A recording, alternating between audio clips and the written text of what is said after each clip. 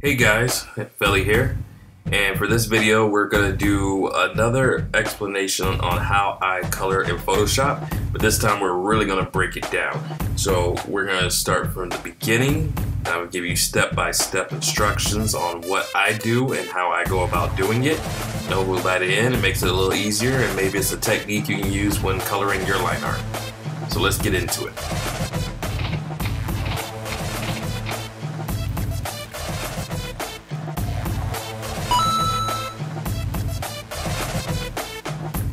So first thing is first, what program do I use? It's the most frequent question, and the answer is Photoshop CC 2018. So we're gonna open this up, and the first thing you need to do when opening Photoshop is bring in your line art. For that, if it's made in the app and you digitally inked it, then there's no prep work really for you to do. Only thing I advise is once you either finish your line art, or if you ported in a picture from the internet or you scanned it and cleaned it up, make sure when you are ready to color it that you started your canvas on a decent size. I notice a lot of artists are working on 72 dpi, which is small, unless you have the canvas size already big. But even then, on 72 dpi, you're not going to be able to do much with it either besides post it on the internet. For a default for me, the lowest I will ever work on is 150 dpi, but normally the minimum is 300. So I put it at 300. I usually leave my canvas at a decent size, 8.5 by 11 standard paper, or 11 by 17. This makes it easier when you need to use the magic wand to select the area and all that, versus if it's on 72, it has a hard time getting between all those pixels. So once you have your line art cleaned up, ready to go, it's time to do the flats, also known as the base colors for those that aren't artwork trendy in the digital space. So if you have line art that is kind of loose, there's gaps in it where you can't use the wand to select whole areas, then either you're gonna have to go in there and close off all the gaps, or you're gonna have to go ahead and just get a brush and fill it all in. For this piece, it's gonna take too much work to go ahead and close every single spot. This is a loose ink piece, and there's holes everywhere. So I'm gonna use the brush. What brush am I using? I am using the default hard round brush. That is set to 100% opacity and flow. So I'm using that to fill in all the colors. And once I have a solid color, I block out the whole object first. That way, if I need to select or anything later on, I can just use the wand on that, since the line art is unclickable as far as doing it and selecting the whole thing. So I use the hard round brush to fill in the base colors, and then I do the individual colors for specific items. Once that is done, I put that on another layer. Or excuse me, let me correct myself. First, I need to tell you, your line art layer, especially if you scanned your photo and brought it in, it needs to be on multiply, or else the colors under it won't show. So line art layer on multiply. Your base layer is going to be under it, and that's just going to be a regular layer. Now next I'm going to get into highlights and shadows. So we're going to start with shadows first. I create a new layer on top of the base color layer.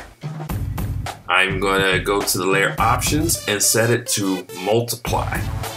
This is what I do to give the art the look of shadows. And I would use one color to uniform the whole piece. So I usually go with like a purple, gray, kind of light, middle of the scale. And I'm going to use the lasso tool to block out all the areas I feel the shadow should be at.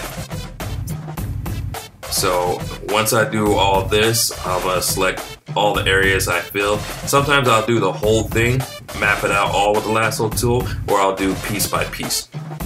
But once you do that, you can use the paint bucket tool at usually 100%, or you can lower it if you don't want it as strong. And I'm gonna drop that in there. And as you can see, since it's set to multiply, even though I selected a gray color, it's using it to darken what's already underneath it. And now it looks like a uniform shadow versus if I went each section and used a darker version of the base color that's there. So after I'm done with that, I usually go on to the next layer. So you can create a new layer over that one. And you're gonna go to the layer options and set that to overlay. You can also, if you don't like the effect the overlay gives, sometimes use the highlight dodge or screen. And you know, play around with the layer options to see what you like. But for my default, I normally go to overlay. So it's gonna be the same deal.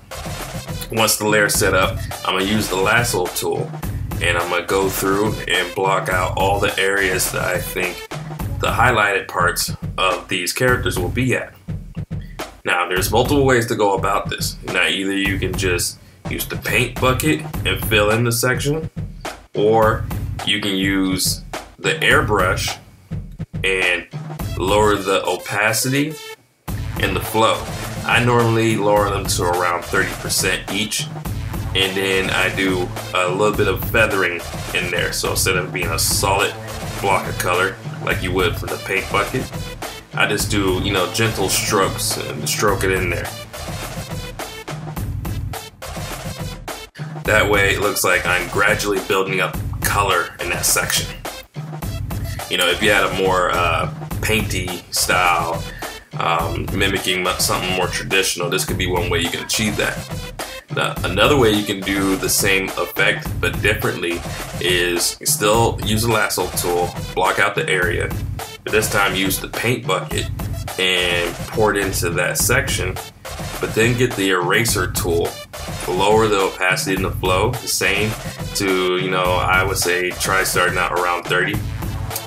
And I do the same thing, I do feather strokes on that area, and it's feathering it. You're just gently erasing to build a gradation on that section.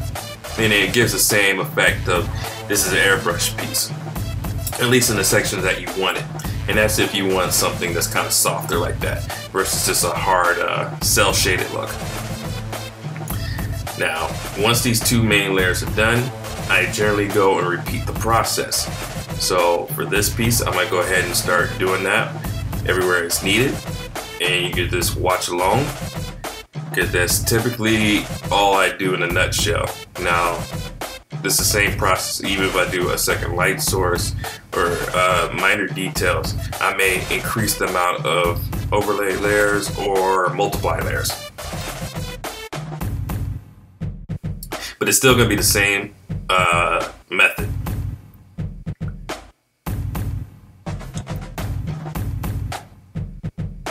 So there you have it. As you can see, we used the same techniques that we discussed earlier to finish this piece.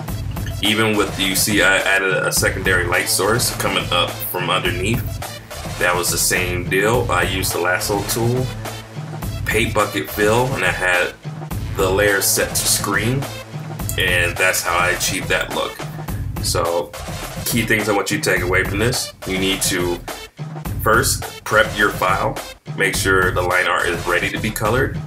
You're going to set that to multiply, do your base layer colors under that, then you're going to make a layer for shadows that's going to be set to layer option multiply, and the layer for highlights set to overlay, linear dodge, or highlight, or screen. And from there you just go through it, and hopefully you play around, use different colors, you get different effects. Obviously for highlights, the lighter the color, the more you'll see a difference in that. And the same with multiply. You can start like a, you know, medium shade color, and the darker you go, the darker it's gonna be. and give it a whirl. See what you think. Let me know in the comments below. Do you feel like this is something you can easily get into, or you think it needs a deeper explanation? Other than that, if you want to check out some more of my work, you can go over to Instagram. My page is Art by Felly, or you can also check out the tutorial page that we run. That is art.tips.tutorials. Till then, hit the like button, subscribe if you haven't yet, hit the bell so you get notifications, and I'll see you in the next one.